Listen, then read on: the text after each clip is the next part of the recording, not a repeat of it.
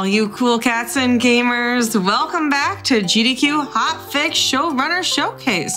Today we're showcasing a variety of our Hotfix shows that you can watch year-round. That's right, GDQ is not just twice a year. We've got speedruns every single day of the week, 7 p.m. Eastern on weekdays and 1 p.m. Eastern on weekends. Joining me right now is Conception, showcasing some awfully silly games in honor of his show, Awfully Silly. And we've got some Rudolph the Red-Nosed Reindeer here for us today. You know, and we just celebrated Cartoon Summer Resort, so now it's Christmas in July. Yeah, we're taking a full year journey. So we got the summer break and now we're back into winter. By the time this run ends, you will wish it summer again, I promise you. But yeah, this is Rudolph the Red-Nosed Reindeer. Specifically, this is Rudolph the Red-Nosed Reindeer for the Nintendo DS. They did make a console version that is marginally better, but one Wikipedia article said that this is the worst movie tie-in game of all time. So I naturally had to check it out. We got a file name here, which we're gonna go with GDQ Hotfix, because of course we are. And I also would like to point out, as we were getting ready to set up for the run here, I have not played this game in about 6 months. So I would like to take the time to plug another GDQ Hotfix show, which is called Mercy Kill, and is run by the ever fabulous and wonderful and incredible human being Skybills, in which that she runs the show, and people who have not run a run in a while will run that run on it and see if they can beat the estimate that they set. And in my mind, this is a little bit Mercy Kill-ish because I haven't played this game in so long, but this is also a child's game for literal babies, so it would be entirely shocking if I still do not go over estimate. So this category specifically is called Rudolph book. As you can see on my touch screen here, there's actually 4 different books. Hermie, I believe that's Mrs. Claus, and then just Reindeer is called the last one. It has no specific name. We're gonna be doing the Rudolph book because of course we are. So I'm gonna click on this, and time can go. The others. Time will go in 3, 2, 1, go.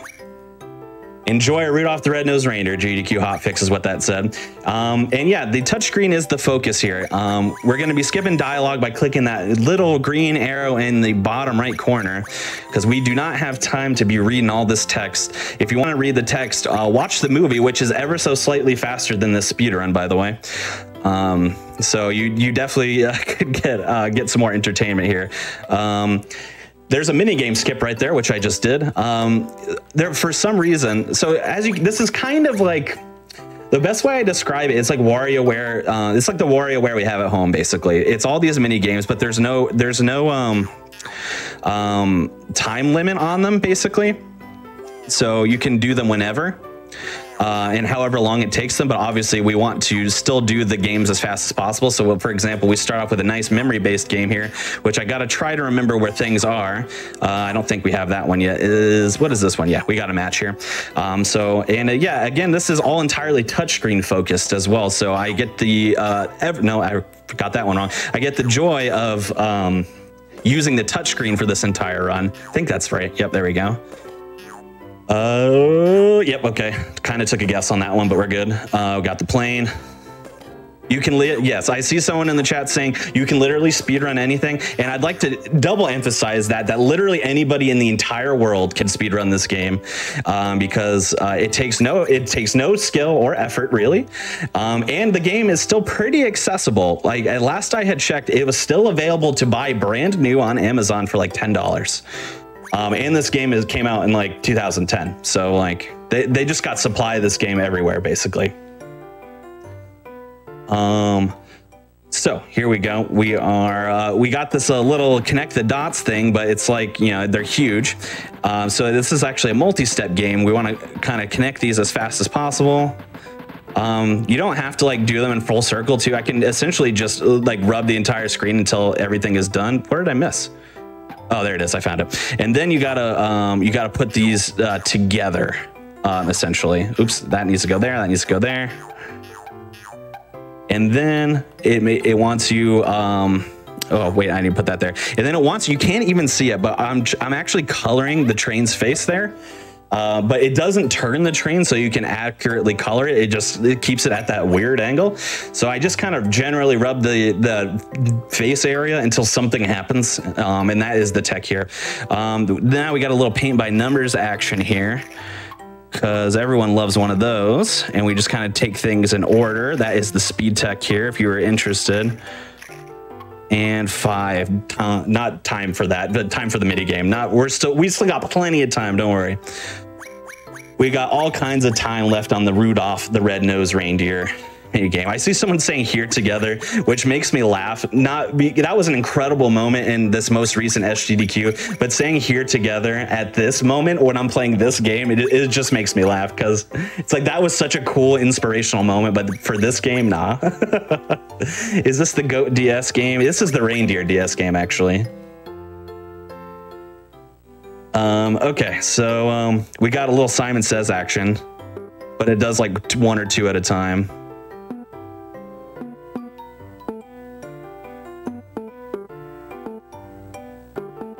Let's see, it's hard focus right now. You gotta do 7 patterns correctly in a row. I hope I can do it. Oh, I have a great memory, as it turns out. All right, so we're moving on here. So what even inspired you to start speedrunning this game? Oh, I would love to tell this story. This is a wonderful story. Oh, actually, let me focus on. Actually, no, I could do this at the same time. So yeah, this is like a light bright, basically. You have to match color to color. It's not, you know, you can figure it out. But the weird part is that the DS color on the screen is a little rough sometimes, so sometimes I can't tell what colors are what. But this one's pretty simple because it's just red and green. I know that. Anyway, how I started running this game. So about 2 years ago, I decided to go on this like annual challenge, for lack of a better term, which I wanted to learn a holiday themed game every year. And the first year I did this, I learned the Grinch for Game Boy Color. So not the console version that you might be familiar with, but the Game Boy Color version, which is kind of like a Pac-Man light and is terrible. Please don't play it. Well, as a speedrun, it's terrible, actually. I think the game itself is solid.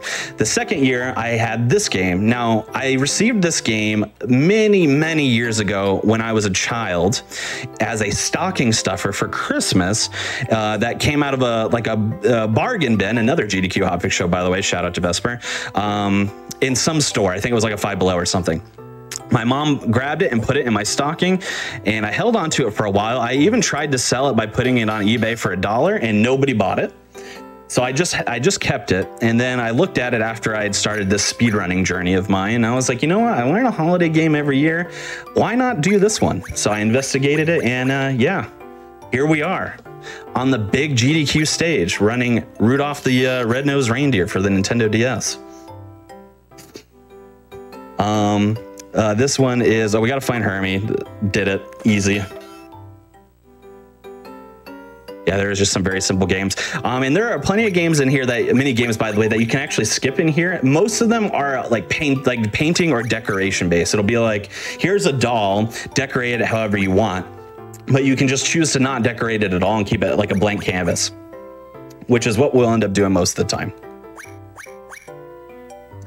So let's see, is this the one? There is an actual strat coming up here. I think it's this mini game. If not, it's the next one. Oh no, it's not this one. This one we got to win. Oh, I forgot you can press A. Whoops. Yeah, so this one you want to win or else you can't advance. But you can just do so by mashing A or the touchscreen. Either way works. But mashing A seems to be a little bit faster than mashing the touchscreen for me. But this one, we're going to say rip to our boy Rudolph here, because the strat is to die. We don't got time. We tried our best to fly, even though we get a nice little shout out here at the end saying, nice flying. But we tank it. We absolutely tank it. The game is exactly that, a misfit toy. Yes, shout out to Rudolph and the Island of Misfit Toys. I hope they made a DS sequel to that, because I should learn that one next. But also seeing some deer shout outs from the excellent Deer Simulator speedrun from this past GDQ by Shockwave, which was an incredible run. Definitely shout out to that. That is by far the more superior deer game, and I have no problem saying that. So, but I did submit this for the GDQ. We did miss out on a deer block, obviously. We could have had a deer block. It's what we could have had. you know, but you know, winter, the next GDQ event is in winter, so maybe we'll get some love there, you know, just post Christmas. You never know what can happen. I'll be trying out there. 6. Oh, I missed 1 6 actually. There we go. Nice paint by numbers again. All right. I'm trying very hard not to spoil it. By the way, this run ends fantastically. If you're like, this is what I'm watching on the screen is wild and I cannot keep up with it and it's just strange, hold on, because it ends fantastically. I'm just gonna tease a little bit there.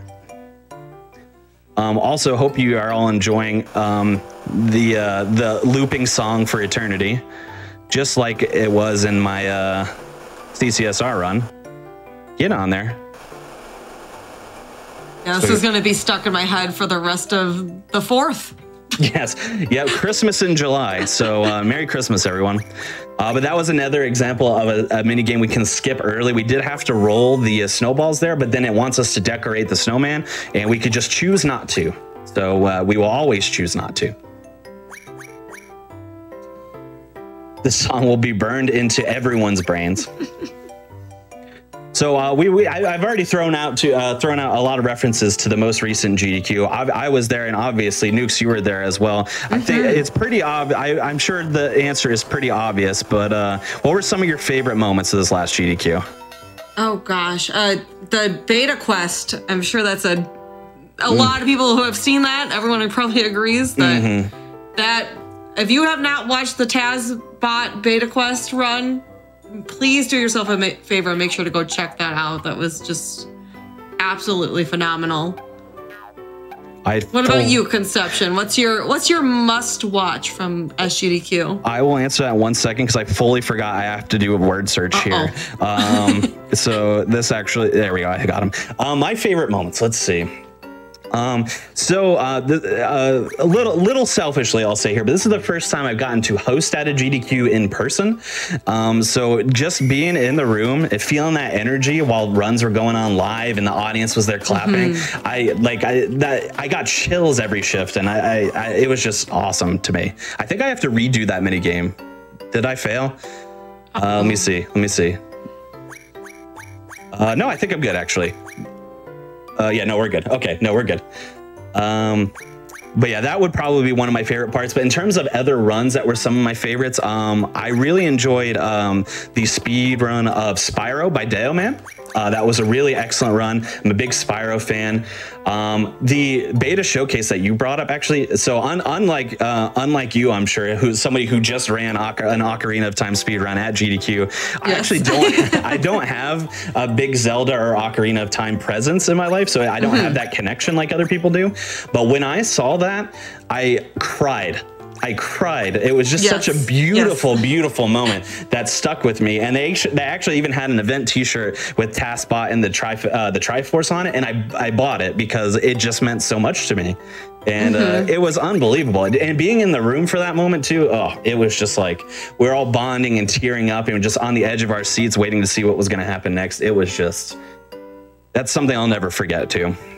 Yeah, that being out live again with everyone else and experience stuff like that moment and other moments like reaching 3 million in person, you cannot replace that. All right, we got a touch-based mini game here. The boat, which one? Charlie in the box still. Okay, I got them all. A few other runs that I wanted to shout out. On day 1, the rolled out speedrun by Helix, which is like a marble roller, similar to Monkey Ball, but this one had a lot of different elements. Hugely wonderful run. Definitely watch their run. Incredible.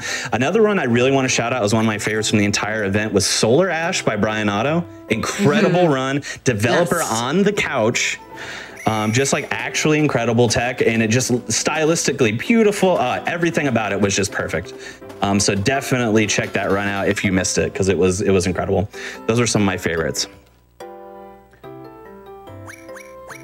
But enough about SGDQ, which was wonderful, of course. We are here also talking about the year-round GDQ, the GDQ Hotfix. This is like, in case you missed it at the beginning, I run a show called Awfully Silly, as you can probably imagine, because this is probably not the normal game you might be accustomed to seeing on the GDQ stage. But here we are, just doing our best, having a good time. This puzzle always messes me up a little bit because I can't see all of the pieces until it's usually too late. Let me see if I can just get on over there. It's just visually hard for me to wrap my brain around. I think we want to go. No, we want to go here. There we go. There we go. I swear I'm an adult and I can do a 9-piece puzzle normally, but it is tough on the touchscreen. It is tough visually. I actually forgot to start my life split, so I have no idea if we're close to the end or not, but it's not a very long run. You'll know the end when it's coming up. We're getting to the end decently soonish. We're about 13 minutes into the run right now. Okay, we actually have a little bit longer than I thought. A little bit longer, but not too much longer. Maybe 10 minutes, maybe. But oh, I also got to tap his belly. There we go. He's just a spoiler. By the way, if you haven't seen this movie, I'm not even gonna say spoiler. This movie's like 50 years old. Please watch it at some point if you're interested. But yeah, that little Yeti guy is actually just a humble bumble, is what Yukon Cornelius refers to him as. So he's just a good little guy. He's not actually very scary at all. We have to make, I guess this is a reindeer, but it's purple and yellow and blue. I don't really know exactly what this is supposed to be. Any best guesses in the chat, or Nukes or anybody, as to what animal this is supposed to be? Because I got nothing. What animal is supposed to be purple like this? I don't know. We're gonna do, yeah, I think that's yellow. It probably looks actually a lot more clear on the screen that you're watching than I'm looking just straight down at my DS, and the colors are a little bit tricky, so I'm hoping I'm getting all these colors right. Nope, that's wrong. But yeah, they're all click and drag too, and if you put one in the wrong spot, it's not like, oh, I can just pick it up and drag it somewhere else. I have to cancel it and then replace it, which takes some time. So ideally, we don't have to do that at all. I think it's just these 3 more, right? Yeah, okay, cool. We got there. It looks like a, yeah, okay, I can see the pig. Does it look potentially more pink than it does on my screen? Because it looks just like hardcore purple. That is a pig. Okay. That is 100% a pig. Someone says radioactive pit. I hope not. That's terrifying. But yeah, it looked like hardcore purple and blue on my screen. So I don't know if it came across that way on this stream, but the DS colors are a little bit wonky sometimes. A gremlin, yeah, I like that. We got a few things here. We got to just bump the grumble off there, and we think Yukon has fell to his death with the Yeti there. But spoiler alert, that's not what happens. Gonna come right back here in a second. If you are interested in learning this run, I'm concerned, but you have my attention. You can, this game, like I said, if you have a DS with a capture card, this game is pretty easy to access and it's very cheap. So you can get it, like I said, brand new for $10 last I had checked on Amazon. But even if you want to get it cheaper, I bet you could get it off of eBay for like a $1 or $2. This mini game is gross, and I do apologize. Also requires a little audio cue from me because, again, the DS colors are a little rough, so I can't fully tell when things disappear unless I hear a little popping sound. There we go. I can hear it a little bit. Imagine if you lived your life and your mouth was this way, though. Like, you got other concerns besides like the North Pole or whatever. The reason why you might be wondering, like, why the heck are we doing this in Rudolph the Red-Nosed Reindeer? Why am I trying to clean some guy's teeth? Hermie, who is one of the elves here, if you have not seen the movie or show or whatever you want to call it, doesn't really like being a North Pole elf, doesn't like making toys, not really his jam. He wants to be a dentist. So this is part of his first foray into dentistry. Look at those pristine teeth. Is this a horror game now? You know that meme that's like, Rudolph was those astronauts in space. It's like, Rudolph was a horror game. There's another astronaut behind him with a gun pointed, and he says always has been. Yeah, always has been. Speedruns from the Crypt. Yeah, shout out to Speedruns from the Crypt as well. Another fantastic GDQ show featuring horror-based speedruns every other Wednesday. I believe that one starts at 10 p.m. Eastern. every other Wednesday. So shout outs to Dices, who runs that show. Incredible show. Yep, it is indeed a Nintendo DS game. I did allude to at the beginning, this game does have a console version, which I've never played it. I know it's on the Wii, and it could be on other things too. I'm not entirely sure. But if I remember correctly, it functions more like a 2D platformer, or it might also have other mini games in it as well. I've never played it, like I said, so I cannot attest. So we'll have to find that out together, chat, because I really don't know. Wrong clouds, darn. That was here? Nope, wrong one. My memory is not what it used to be, gang. It's full of strats for actually good games. This is my excuse. Nope. Oh, cool. Got lucky there. Nope. But we do have the tornadoes. I don't have lore for this one. I was trying to think of something, but I got nothing. That's a moon. I think, Santa needs to know the weather for travel. Actually, that's probably it. The whole premise is that, it's too foggy and we can't get out in the snow or the fog. So Rudolph's got to save the day, right? So we're probably just trying to give Santa the weather forecast. Get ready for the thing. Yes, it is all mini games. It is very much like a WarioWare for kids. So you don't have the pressure of the timer, but they're all these little micro games and child development type games. Yeah, okay, so you're all saying the Wii one is also mini games, just different ones. This mini game also bugs me. One, you don't have to do anything. Like, I could just let this go and nothing matters, so we just have to let it play out. But even if you do play it, the sounds are not on the beat, and that bugs me. Because it's more about color matching and timing, I guess. But yeah, I have a music degree, so it bugs me that it doesn't match, and the pitches don't match either. So I'm just gonna stop. This is ridiculous. I don't have to put up with this. I simply don't have to do this. I just have to wait for it to finish. So when are you gonna speedrun the Wii version? Now that we know there's a Wii one, I didn't know that. I have not formally announced what this year's holiday game is going to be, so I got options. I have teased it a little bit, but I would like to try it out. I actually don't have a Wii, so I'd have to get a Wii as well. But you never know. Yeah. You never know. Could be. I'd love to give it a shot sometime because I'm sure it is fascinating. All right, yeah, we're getting a little bit close to the end here. I believe that one of the next mini games is another matching one in which we have to get Santa dressed for the big day. So we're gonna be doing that here. I don't think we got a shirt yet. Nope. Oh, all right, we got the sack of presents, of course. Boots up there. We don't have either of those yet. I don't think we have either of those yet. We do have a shirt. Nope, I know we have a glove, but I picked the wrong one. There we go. This game looks fantastic. I don't know what to say. It's a game. It is definitely, it's a video game that you can play in the year 2022 for sure. It's actually optimal speed wise, with the last two memory games being in the bottom right corner, because that means we can click faster. So that is a good RNG, as the gamers say.